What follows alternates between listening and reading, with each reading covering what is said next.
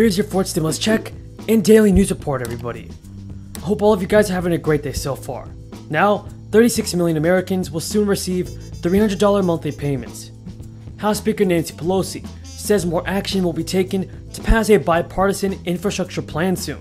So yes, everybody, there's much news to cover in today's video. So be sure to stay until the end to never miss out on the very important stimulus check information. Number one, we had an extensive discussion of S1, HR1, which majority leaders indicated is going to be on the floor next week. We have taken a good hard look at how the American public would feel about this. But the discussions on them are progressing on two tracks. One track is bipartisan, and the second track pulls in other elements of Biden's American Jobs Plan and American Families Plan, which will be considered even if it doesn't have bipartisan support. Now, U.S. Democrats will not back down on President Joe Biden's sweeping infrastructure goals. Nancy Pelosi said on Sunday, signaling turbulence ahead of a scaled-back bipartisan proposal unveiled in the Senate. President Biden has set his sights on a sweeping infrastructure bill that would both revamp the nation's roads and bridges, as well as boost spending on services, including healthcare and childcare. The Republicans reject the idea that those latter priorities even qualify for the label infrastructure.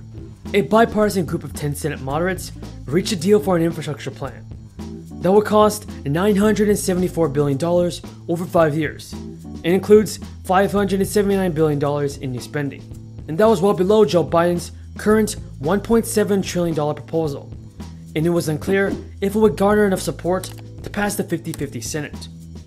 Pelosi told CNN, "If this bipartisan plan is something that can be agreed upon, I don't know how we can possibly sell it unless we know there is more to come, and Joe Biden has no intentions of abandoning the rest of his vision." Folks, Pelosi appeared to be hinting at a scenario in which Congress passes a bipartisan infrastructure bill, and Democrats didn't follow up by pushing through a second spending measure using a process of reconciliation. In this process, everybody will bypass the Senate rules, requiring 60 votes to advance most legislation.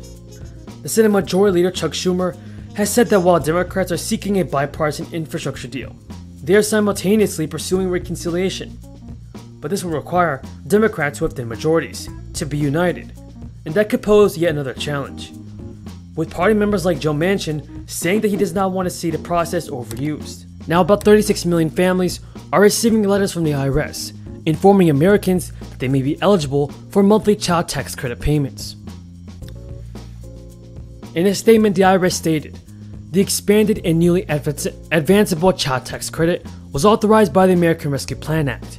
The letters are going to families who may be eligible based on information that they included in either their 2019 or 2020 federal income tax return, or who used the non-filers tool on the IRS.gov last year. According to the IRS, the American Rescue Plan raised the maximum child tax credit in 2021 to $3,600 for qualifying children under the age of 6 and to $3,000 per child for qualifying children between 6 and 17. Starting July 15th, payments of $250 or $300 installments will be made monthly, continuing until December, and will arrive via direct deposit or paper check. People can claim any remaining money as a credit on 2021 taxes, and now the nation's infrastructure is sorely in need of repair. It recently earned a C score from the American Society of Civil Engineers, and President Biden is now pitching his plan as an investment to benefit low-income Americans, rural Americans, and others that are burdened by decay or lagging modernization.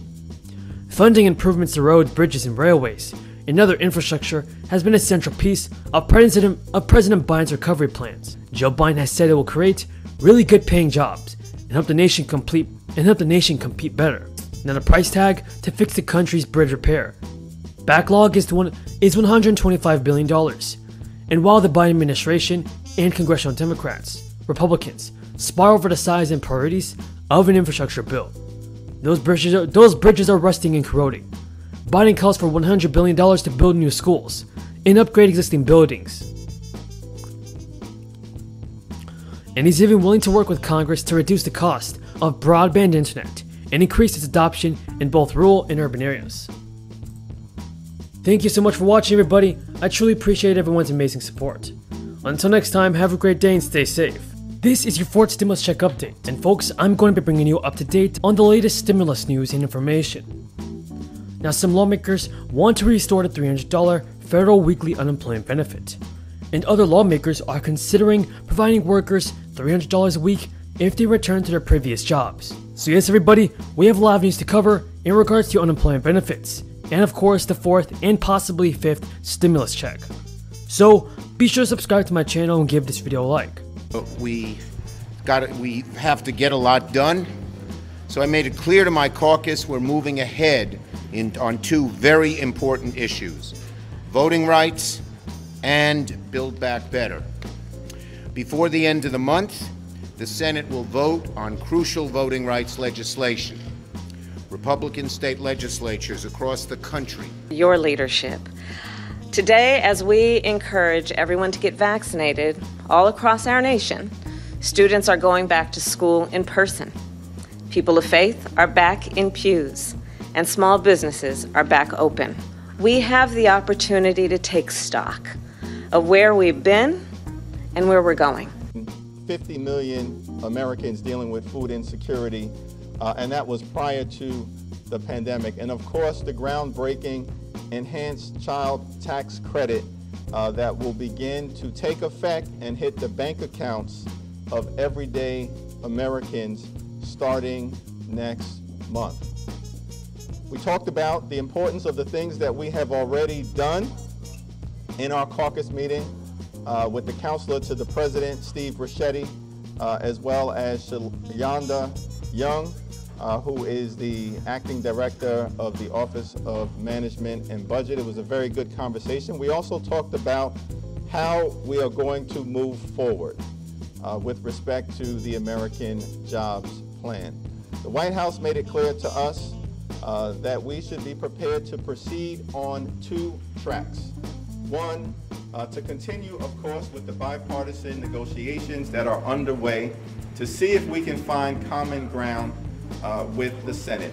President Biden made very clear when he was speaking to the American people prior to the November election that he was going to be the president for those who voted for him and those who voted against him. He was going to be the president for everyone. And in leading these negotiations with the Senate Republicans, he is committed to seeing that all the way through. But we do need partners.